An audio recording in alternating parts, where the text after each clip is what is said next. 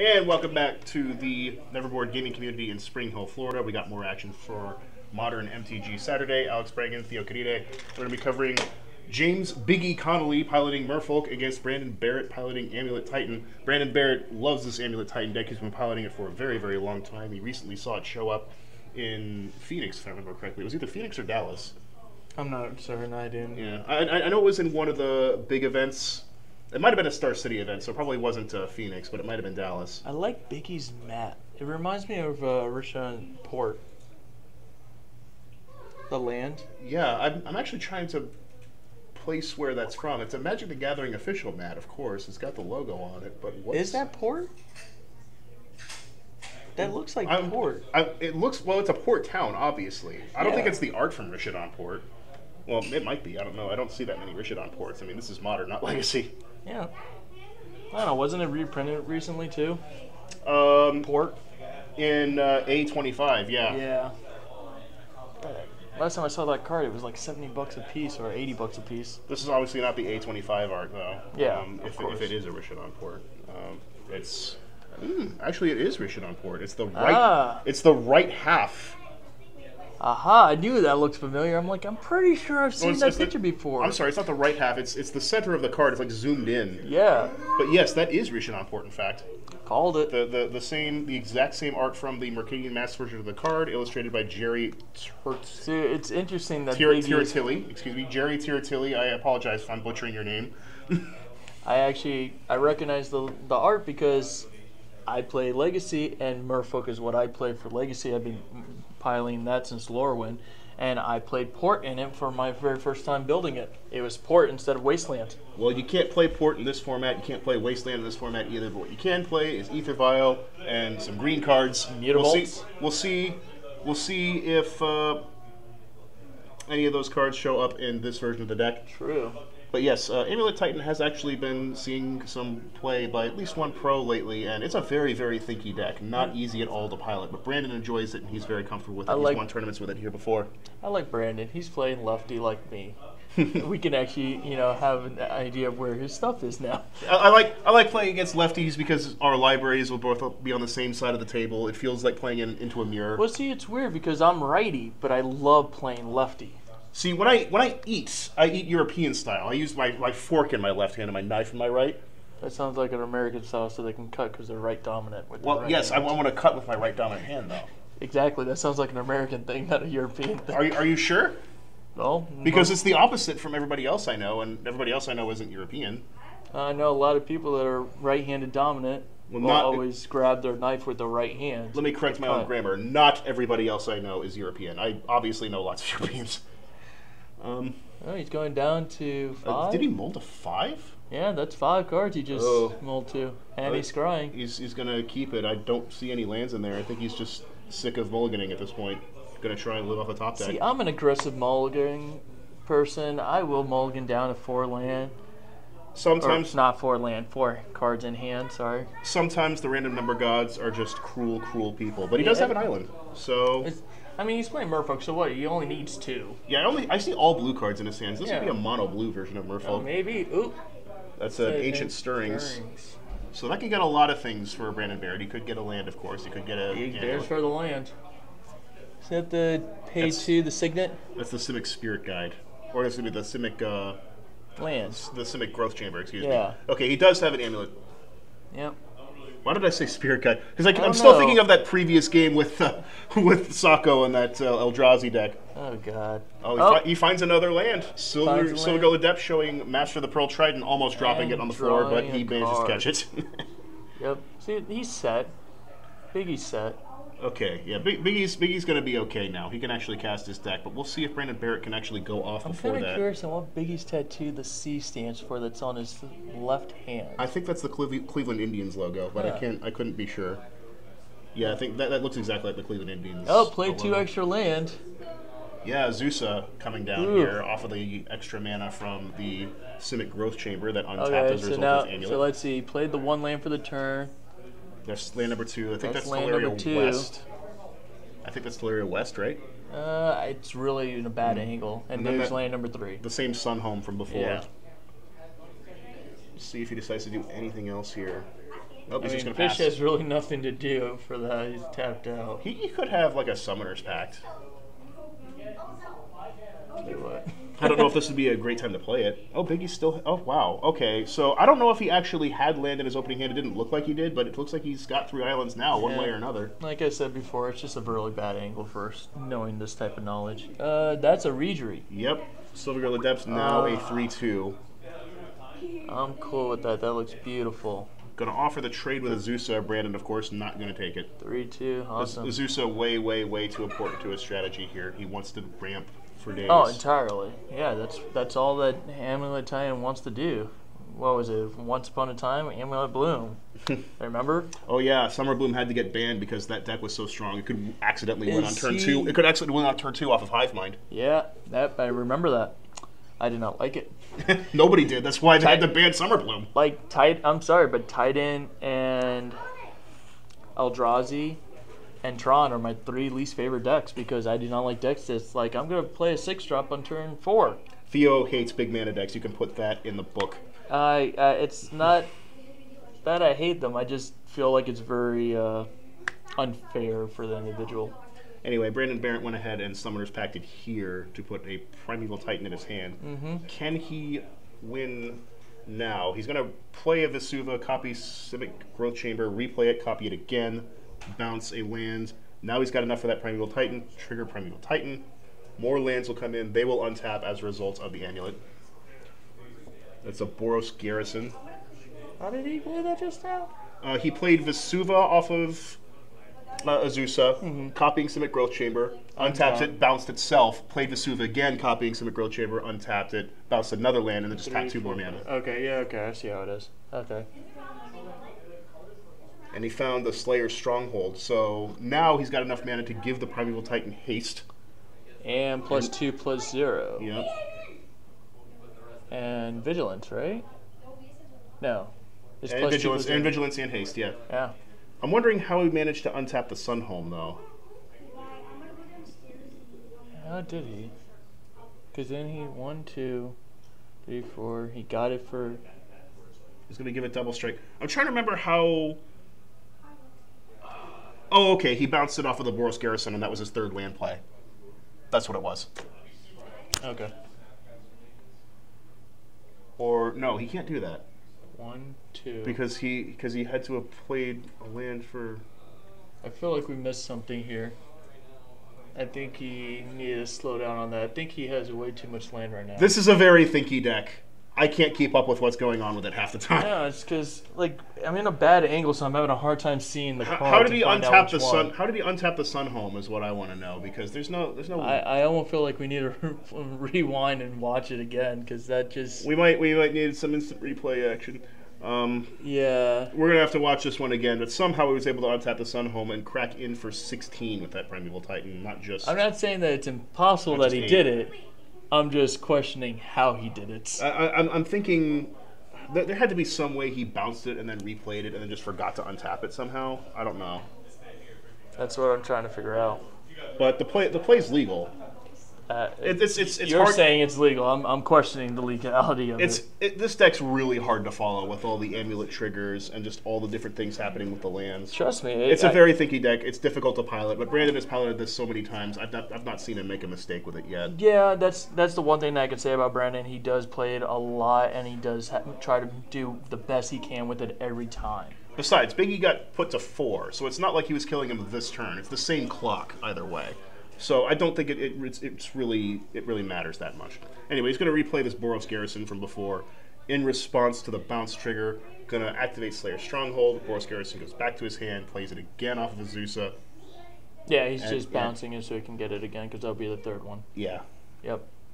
So yeah, he had enough damage to do it either way. Still, it really doesn't matter whether he was able to untap Sunhome or not. Yeah, I still feel like we need a look on that one. Because that was a lot of land being put in. And with the attack and with the entering the battlefield, that's 4 land from the Titan. Okay, so I can understand 4 of that land. Mm-hmm. Okay, but to cast the Titan, when he did the tapping and how he got that out, he tapped out. No, because the two lands that he got were able to bounce lands to his hand. I think that's how he was able to untap Sunhome. Was because he could do it before combat. So, oh, because then Sunhome would be the last. Okay, It'll so be the maybe third land play. Yeah, I'm pretty sure that's what it was. That's what I said it was originally, and then we're like, wait, is that really? I'm pretty sure that's what it was. I don't. It's hard to follow when we don't have audio. Yeah. But Audio should definitely be something. Just put a random mic. But you see how this Amulet Titan deck is supposed to work anyway. Oh yeah. You get the Primeval Titan out, you pump it, you give it haste, you just hit them twice and win. What does Merfolk see? This is my big thing. It's like, what does Merfolk do against this? Spreading Seas and hope that he screws up the mana base quickly. Even Spreading Seas isn't really going to do it because the Karoo lands, all those bounce lands. I know, that's my thing. It's like, it really doesn't have a way. That's like I said in the last time I was here. I feel like that new card that's coming out is going to be a big help for decks like this. The Damping Sphere? Yeah. I feel like it's going to help out a lot. Because it makes the Karoo lands just straight bad, right? Entirely, yeah, because all the Karoos just tap for 1. So really the only thing Merfolk can bring in to interact with this deck is counter magic. I hope he has some, what was it, what's the one that counters for something 4 or greater? I was going to mention that because that's like one of your favorite cards ever. Yeah, it sees no play in this format, but you just love this card anyway. Disdainful Stroke is the card he's talking about. Yeah, it counters so much that decks like Merfolk and decks that play blue, some form of blue in it, has a trouble with it. It's like, what do you say against decks that are like, hey, I'm going to cast 6 drops and higher? Oh, well, this card says you mess up their mana base is what you do, because the only decks that do that in Modern are decks like Tron and Ponza and obviously Amulet Titan. Yeah. That are just trying to ramp themselves. I'm cool with playing that, though. You know, I'll counter something that costs 4 greater, and if I'm playing Snapcaster Mage, I do it again. Disdainful Stroke only works against those decks, though, and like sometimes, in very rare instances, Control. True. That's about it. Yeah. There's no other situation where that card is good. That's why I don't even consider it when I'm building my decks. I try to make some room in my sideboard just to have at least 2 of them. You don't need more than 2. No, I say 0. I say you find another way around those decks. Tell me which way. Blood Moon. In a mono blue Merfolk deck. In a mono blue Merfolk deck? Tell no. me. Okay. But I'm telling you, Blood Moon shuts this deck down. Oh, you know what he could put in? Vapor Snag. He could put in Vapor because Snag. then it slowly puts Titan down to life, and it gets rid of their I'm going to double strike you with this huge 8 attacking creature with double strike to hit you for 16. But that's not going to hit for 16 the next time, because there's going to be several ways. There's going to be several different plays that Brandon Barrett will be able to do to make it hit for like 12 or 24. Yeah. Or excuse me, 10 or 20. Then what would you do? In the later Echoing stages Truth? Echo. That's good. That's the same problem. Same problem. Yeah. You have to have counter magic. Hard counter, ladies and gentlemen. Hard counter. I mean, Mana Leak's not really going to do it, but there's got to be something. He makes too much things. Logic Knot, not enough. No, Logic Knot would be fine in your if not you're control enough deck, because he does it too fast. In Merfolk, it's not going to be fine. That's what I'm saying. Merfolk has no way of getting their graveyard big enough to withstand the amount of mana that a Titan deck can get. I mean, this is rough because it's not like Spreading Seas just doesn't do anything besides draw a card. Oh, what was that card that I had in my binder that one time that you were like, why are you playing that? And I was like, oh, it's because I didn't have Spreading Seas at the time. Oh, Seas Claim. Yeah. Same problem. But then it could be like turn 1 Seas Claim, turn 2 Spreading Seas, and really screw him off on mana. Yeah, but at that point, again, the Karoo lands. Yeah. You're just trading a card for nothing. Yeah, true. Yeah, this is going to be an uphill battle. Yeah, this is. I really don't think that Titan. like decks like Merfolk can actually handle it. Well, we'll see what Biggie's able to do because Amulet Titan can whiff. I haven't seen it whiff often, but it can. There's a Gemstone Mine into, I believe it's Sakura Tribe Scout. Is that the one that taps it, put a land from your hand to the field, right? Yes, it is. Yeah. Turn 2 Silver Gold Adept, revealing Master of the Pearl Just Tribe. like turn 1 from last game. Yeah, it's just like the turn. Mm-hmm.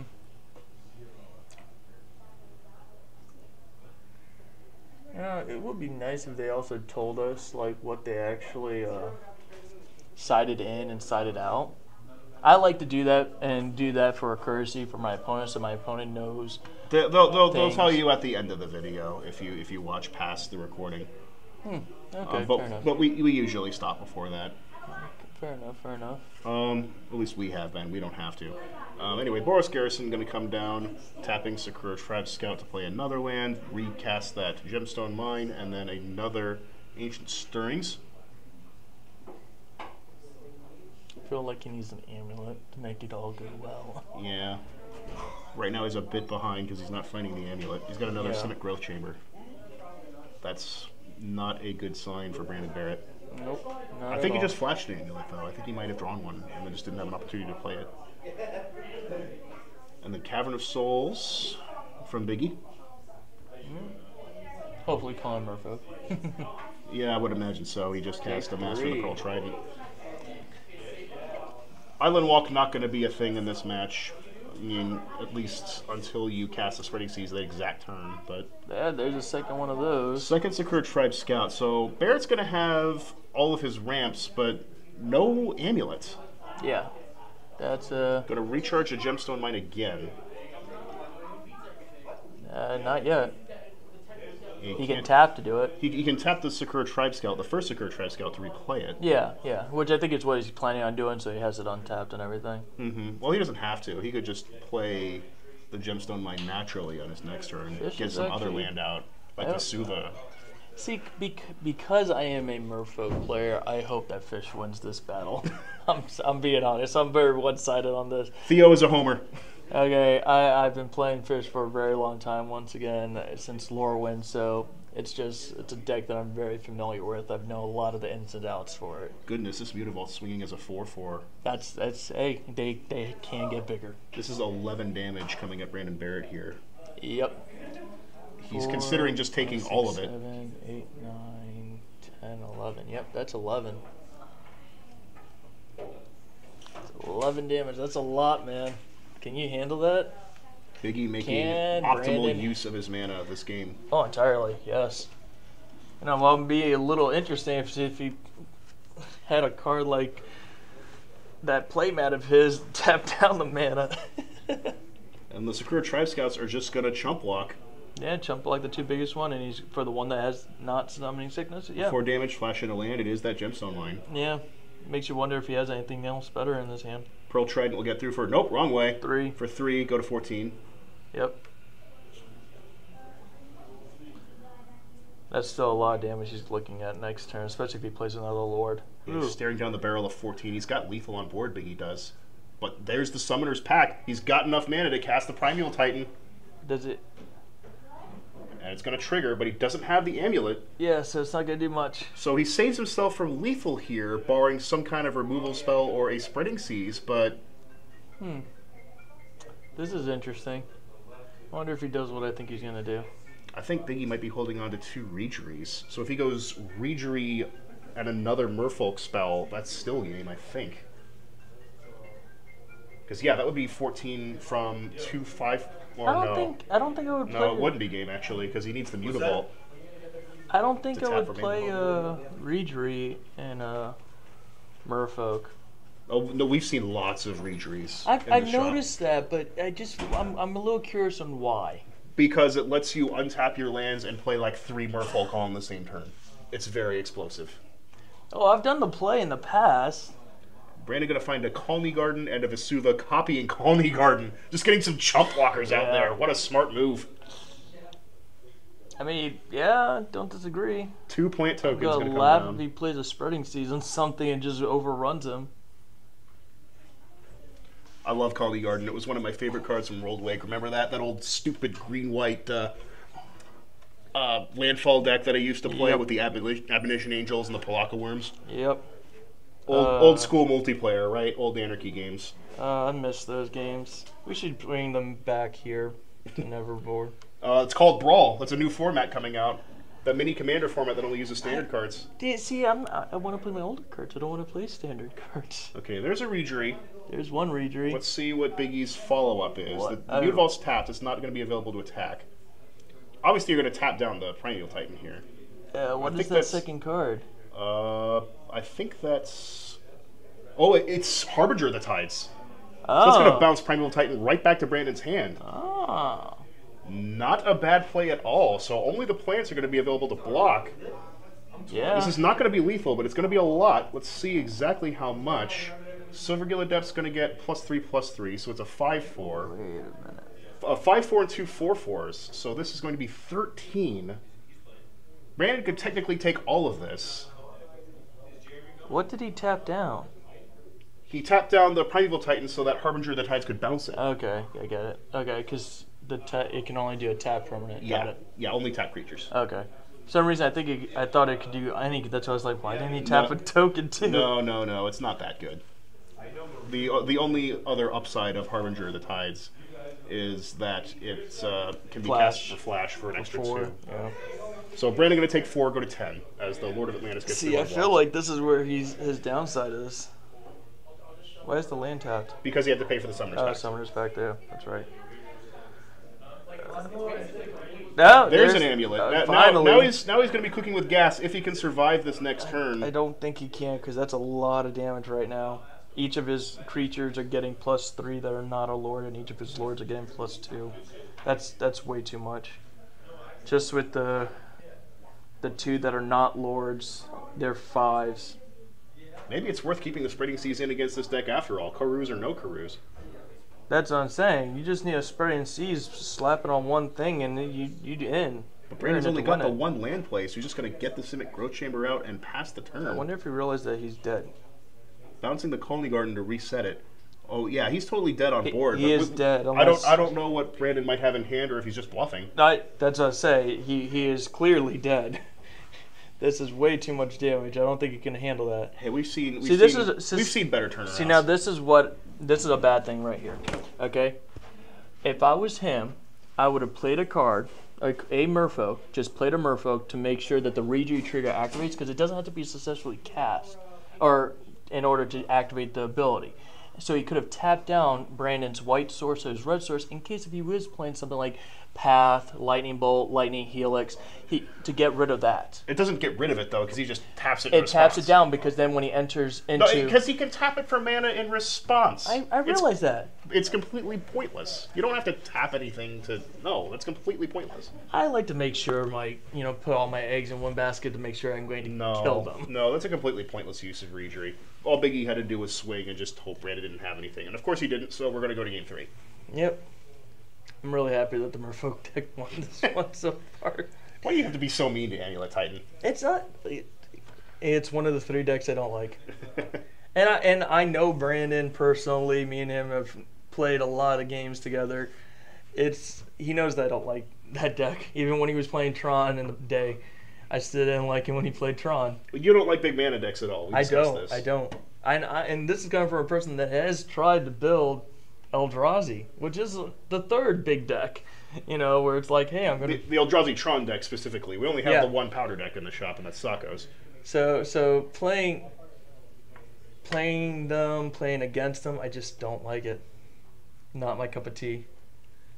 It's actually a little funny because for Legacy, my most hated deck is Show and Tell. That's so bad. It's like anything that cheats out big things I don't like. Well, it's not cheating out a Primeval Titan, though. You're actually hard casting it. For this one, yes. I don't disagree. Amulet Titan, you are actually casting it for the full value. It's the same with the Ponza deck off the Utopia Sprawl Arbor Elf combo. Well, not a combo, but synergy. I was going to say, it's definitely not a combo on that. The point is, you're making 4 mana on turn 2, and you're getting out like a Bloodbraid Elf or a Chandra or something. No like. Chris does not like. You don't like that, but you're okay with turn 3 Primeval Titan. No, I'm not okay with either one of these. I told you, I'm not okay with big decks. No. I'm sorry for anyone that plays Titan, Eldrazi, or Tron. I'm not saying that you guys anything wrong against you guys. It's just I'm not a. He hates your guts, and he's going to come to your house and flush all your cards down the toilet. Definitely not. Definitely not. I'm going to be a very uphill battle me playing against you guys. Brandon's going to be on the play in this round 3. Very important for him. Now I have a question. Will you think it's better for Titan to be on the play or be on the draw? Be on the play. Definitely better. Definitely be on the play because you want to get to that Titan as quick as possible. I hope then he has the turn 1 amulet, because then that will make everything a hell of a lot easier for him. Oh yeah, absolutely.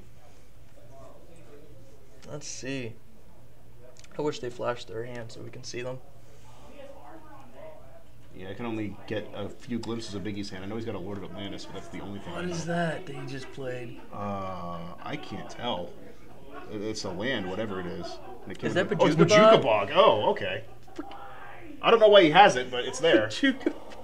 Turn 2 Boris Garrison. Oh, slow start from Brandon Barrett. Yeah, that is a slow start. But Bojuka Bog turn 1. Look. I remember those days. The land, yeah, so many world weight cards, right? The land base in this deck is a utility box. Okay, so you're going to find all kinds of strange stuff. Why are they playing Knight of the Reliquary then? So they could get any land too. Because it's too slow. Because this is not Nightfall. A turn 3 drop is slower than a turn 6 drop, ladies and gentlemen. Did you just hear that? It's too slow compared to what the Amulet Titan deck wants to do. It's not functioning as intended right now. I'm starting to wonder why Brandon Barrett kept the hand knowing he's up against an aggro deck. Yeah, maybe he has Power Closet? Oh, what's that? Dismember. Dismember. That's but he's got to pay so 4 life. much. He's got to pay 4 life to do it because it's not a black 5, source. 6. He just took 6. He took more damage than Doing he would have that. just. I mean, it's to get rid of a Regery, but at what cost? That hurt. He's going to go to 13 after the calculation error. Yeah, because he no longer has the +1 from the Regery. Simic There's Growth Chamber still so bouncing the much. Bojuka Bog. All tap lands from Brandon and no Amulet. This is looking very bad for him. I agree. Second Mutavault coming down for Biggie. Player Lord. I think that's Lord of Atlantis. Yep. Activate a Mutavault. Make sure you activate the right one. Yep. He And did. gonna attack for 6. Yep. Brandon goes to 7. Lethal damage coming next turn if Brandon cannot dig his way out of this hole. I don't know what he can I possibly. think he just found the amulet. Oh no, it's a Vesuva.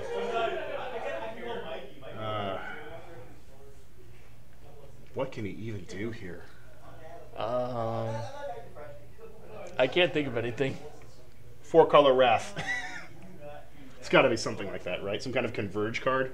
You can't even do a cryptic if you wanted to, and tap. Woodland Wanderer. I want to see Woodland Wanderer. I think Brandon just loses. He's trying to think a way out of a play. Oh, Fire Spout. That's a card. I love that he plays that. I need to give him a hug the next time I see him. Deal 3 damage to And each creature on exile. the ground, and then exile them with the Bojuka Bog. Finally, the Bojuka Bog has some use other than being fodder for the Karu lands. But those 2 Mutavaults are still sitting out there. Those 2 Mutavaults are going to go to town on him. And Biggie's got another Lord of Atlantis. Yep. One of those Mutavaults is going to swing for 3. Yep. Brandon goes to 4, again facing lethal. Fire Spout's not going to get him out of this one.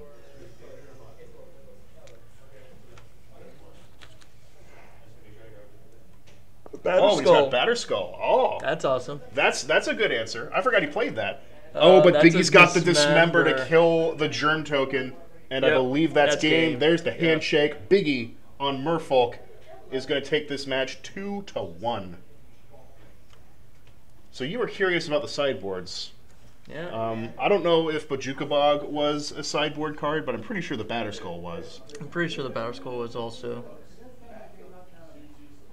Oh, look at that hand. Yeah. That was nothing but land. Yeah, I think Brandon just decided not to mulligan for whatever reason. Maybe I think he was hoping the Batterskull was going to get him there. the Batterskull and the Fire Spout. Yeah. Unfortunately, Biggie didn't play that many creatures, and when the Fire Spout came down, it was just way too late. Well, if he waited any longer, it wouldn't have mattered because Firespell only deals 3. That was a really greedy Dismember, too. Yeah. Like, he didn't have his Black Source available at that time, so... Yeah, I think that was a bad play for Brandon. Yeah. I mean, he's played that Amulet Titan deck so many times. Oh, negates, that's pretty smart. I told you, counter magic, right? That's one way to do it. I don't know what negate would have countered besides Summoner's He Pact. put in Dismember. He put in. Yeah. Oh. Yeah, that's all we're gonna see. Yeah, I guess so. Yeah, he put in Dismember, and we saw negates. I mean, it counters Summoner's Pact and Amulets, I guess. Yep. Maybe maybe I don't know. Herco's Recall doesn't really help because he just replays the darn thing. Anyway, thanks for watching, everybody. NeverBoard gaming community, modern action. Alex Brang and Theo Cadide. So long, everybody. Like, comment, subscribe. Yep. Have a good day.